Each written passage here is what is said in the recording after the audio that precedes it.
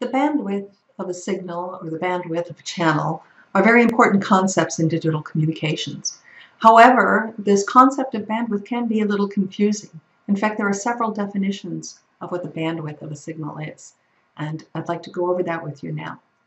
So this is part, again, of a review, if you will, of topics that you've perhaps seen earlier. This is covered in section 1.7 of the most recent edition of the SCLAR textbooks on digital communications. So the first idea is, what is a band-limited signal?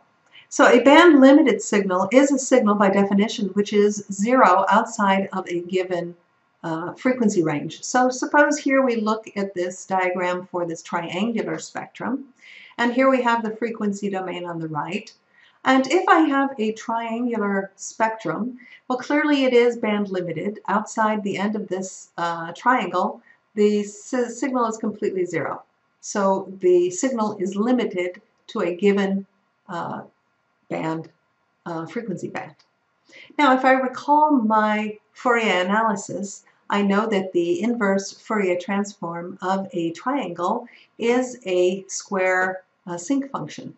And so in the time domain, I would see this triangular function would have infinite time support from -infinity to infinity. So that's one aspect of a band-limited signal, is that if it is limited to a given frequency, a finite frequency band, that must require that the signal in the time domain have infinite support. Imagine now that instead I had a triangular pulse in the time domain. Well, of course, I would have the sinc squared in the frequency domain. So there is this result from the mathematics of Fourier analysis that if a pulse is limited in time, then it cannot be limited in bandwidth. So by definition, the band-limited signal has infinite time support, and a time-limited signal has infinite frequency support. So if I wanted to talk about the bandwidth of a signal, well, it's quite clear what the bandwidth here is, right? After a certain frequency it stops, but how would I come up with the definition of what the bandwidth is of this where it never completely goes to zero? And that's the challenge in having a bandwidth definition, because most of the signals that are of interest, perhaps in communications, are signals that start at one point, end at another point, so they're time limited, which means that they will not be band limited. And so that is a little bit of the motivation about why we have to think about some alternate definitions of bandwidth. So this is just a slide where I say pretty much the same thing. A time-limited signal cannot be band-limited. So given that the only signals that in the history of digital communications are of interest didn't start until recently. So for sure, there are no band-limited signals. Of course, we know that there's to somewhat an approximation, and that if the frequency domain, for instance, if I look here, I can imagine, just as a concept, when I'm trying to think of how would I define bandwidth, that somehow the bandwidth roll-off, how quickly it goes to zero, will have an impact. So the bandwidth of a signal must somehow depend on this steepness of the roll-off. So a steeper roll-off would be less wide than one that drops off less quickly. So how can I use this concept to quantify bandwidth, even if it's not particularly band limited? So what I talk about, so far I talked about the bandwidth of a signal, but of course there's also the bandwidth of a channel. And I want to say for a communications course in particular, why the idea of bandwidth is really critical in our analysis. Imagine now that I have on this side two different kinds of signals that I'm trying to input across my channel. And here I have a couple illustrations of different channels as well. So the frequency response of the channel will also say which frequency bands could be supported for a given transfer. For instance, in communications, we could use twisted pair, we could use a coaxial cable, we could use an optical fiber. All of these are different channels, and each one of them can be described by a different frequency response. And some frequency response, for instance, for the optical fiber is extremely wide, and for a twisted pair, it's fairly narrow. So channels will have their own determinants of what their bandwidth is. Now imagine on the input side, I drew two different examples here. One is fairly narrow band, the other is much wider band. So what does that mean in terms of a communication signal? So this is a communication signal that I'm sending at fairly low bit rate. So I'm sending information fairly slowly, which means that the frequency occupancy is less. As I try and send information more rapidly, then my spectrum for my signal is going to get wider. Again, these are concepts we know from Fourier analysis. So I can imagine in the first scenario, when I have a fairly narrow band signal and I'm trying to put it through a fairly wide band channel, that this signal is going to come out of this channel pretty much unchanged. Remember, the output is the product of this with this. I'm pretty much where all the energy is for my signal. My channel is pretty flat. So the output Y is going to look a lot like X. But what's going to happen in this poor situation down below? Here I'm sending a channel, a signal which is much wider than my bandwidth of my channel. What's going to happen there? Severe distortion is going to happen. What I get out of this channel is not going to look much at all like what I put into it. So again, how am I going to decide how much information I can push through a given channel? For this, I need the concept of bandwidth to try and help me to quantify signals and the channels that we'll be working with. So all of this has been motivation. Why is it important to talk about bandwidth? And then I'll talk now about the various definitions that we use for bandwidth. And all of them are equally valid. There's not one definition which is right and the others are wrong. There are some which are more common, some which are less common, but they're all useful. And depending on a situation, I might draw on one or the other. And it's important that we not be fixated on one kind. Here's a list of the bandwidth definitions which are covered in the book Sklar, and which I'll be going over very quickly with you now. So the first is the easiest, it's the absolute bandwidth. So when something is band limited, then the definition is obvious. The 3 dB bandwidth is probably one you have heard of, the most common. It's very, very commonly quoted in specifications for components. Noise equivalent bandwidth is one that we'll see often in terms of analysis. If we want to come up with an analytic expression, we might know something about the noise equivalent bandwidth. And there's a couple of others which also come in useful. Null Denol, fractional power, and the power spectral density bound. So I'll now go into the definitions in particular for these 6 cases. And again, the easiest case is the absolute bandwidth.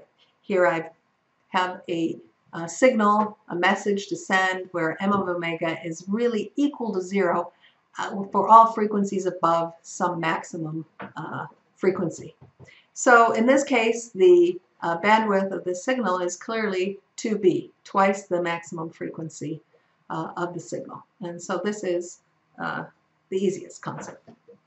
Now, if we look at the 3 dB bandwidth, in this case, consider a signal which doesn't have, it's impossible to give a definition for absolute bandwidth because the frequency response is non-zero for arbitrarily large frequencies. In this case, what we can define is we look at the amplitude of the signal at DC, and so the frequency response of the frequency content at DC, which is amplitude A, and we look and we say, when has that frequency content decreased by 1/2? So at which points does the amplitude, which is originally A, go down to A over 2? And of course, a factor of 2, if we look in dB, is 3 dB. So we call this the 3 dB bandwidth. So whichever bandwidth frequency B that occurs at, then this becomes what we call the 3 dB bandwidth. Sometimes we call this the full wave half maximum bandwidth also, would be another name we might come up with.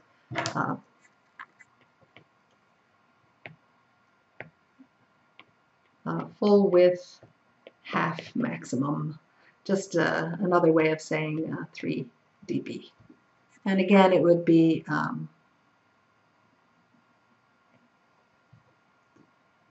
as I illustrated here. Noise equivalent bandwidth. Well, this is a little trickier. I take any arbitrary frequency spectrum here, and there's some value at DC, some amplitude at DC, which we call A again. And this time I look at what is the area under the curve. Remember I said that if I start with a signal in the time domain, which is an L2, which is a square integrable function, then the energy will be finite, and the energy is going to be the area under the curve of the energy spectral density. So if I look here at the total area under the curve of the ESD, the energy spectral density, that gives me a number, the total energy. Now imagine that I drew a box. I drew a box which has the same height as this other ESD at DC, so it always is height A, and I make this one a rectangle, and I keep adjusting the bandwidth until I get the area under the curve of this rectangle to be exactly equal to the area under the curve of this arbitrary form to the energy spectral density. Whatever bandwidth it is that makes this mathematically have the area under the curve be the same, that is what I use to define the bandwidth of the signal. A little later, we'll be talking about additive white Gaussian noise, and from the characteristics of additive white Gaussian noise, we will see what the motivation was to call this noise equivalent. So for now, I'll just leave it as the name, and when we get to our discussion of noise, I'll come back to this and give you a recall about why this name is particularly appropriate. Another definition is quite simple, and that is the Null Denol. So there's a main lobe to the energy spectral density, and I can have one approximation being is just the bandwidth of that main lobe. So a fairly simple expression, especially for these analytical forms like the square wave or the, a square pulse or a triangular pulse. These are places where the main lobe is quite easily defined. Another very popular definition of bandwidth would be the fractional power bandwidth. And this is directly related to this power of using the energy spectral density as a way of specifying how much power is there concentrated in certain frequency bands. So suppose I think of the area under the curve from minus infinity to infinity to be the entire energy. And so here it is in the denominator here. Here's the total energy of the signal. And now I look at energy within some given band centered around DC.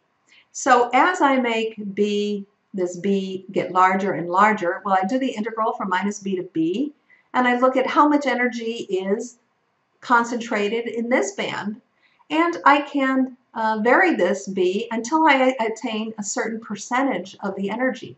For instance, if I want to know the 90% fractional power bandwidth, I would just vary this until I find out what value it is that gives me that certain percentage. And the last definition is somewhat similar. Instead of looking at the area of the curve, what I do is I take the idea of this 3 dB bandwidth and I make it sort of arbitrary. Suppose I didn't want to know when it's reduced by half, but rather when it's reduced by some other value. And so I can say I would like to have the bandwidth defined by k dB. 3 dB would give us the previous one, but it could be the 10 dB, 6 dB, depending on what our application is. That might be a more useful measure of bandwidth. And so just one of the ideas that we can see in the book is an illustration for, in particular, the triangularly shaped, for a, I believe it's a rectangular pulse. Then the ESD is I think it's a triangular pulse, and so I get a sinus squared. And it shows here in this illustration, first of all, the sinc squared, which is the form of the energy spectral density in this case. Power spectral density is another interpretation. And we can see here that depending on which definition I use, I'm going to get very different values for the bandwidth. And so this is totally normal. So each one of these, like I said, any of these definitions, there's none that's more real than the other. They're just useful in different ways. And so, for instance, we have the half power bandwidth, which is the first one that's illustrated here. The noise equivalent is the next illustration. Null to null, again, that's the main lobe. And then we can go to 99% power. And then we have the 35 dB and the 50 dB bandwidths. And each one is different and useful in its own way. I want to just specify that, like, if you wanted to look at this plot and figure out how they came up with the 35 dB, it's not the first time that I get down to 35 dB. It's when the last time I hit 35 dB down from the maximum.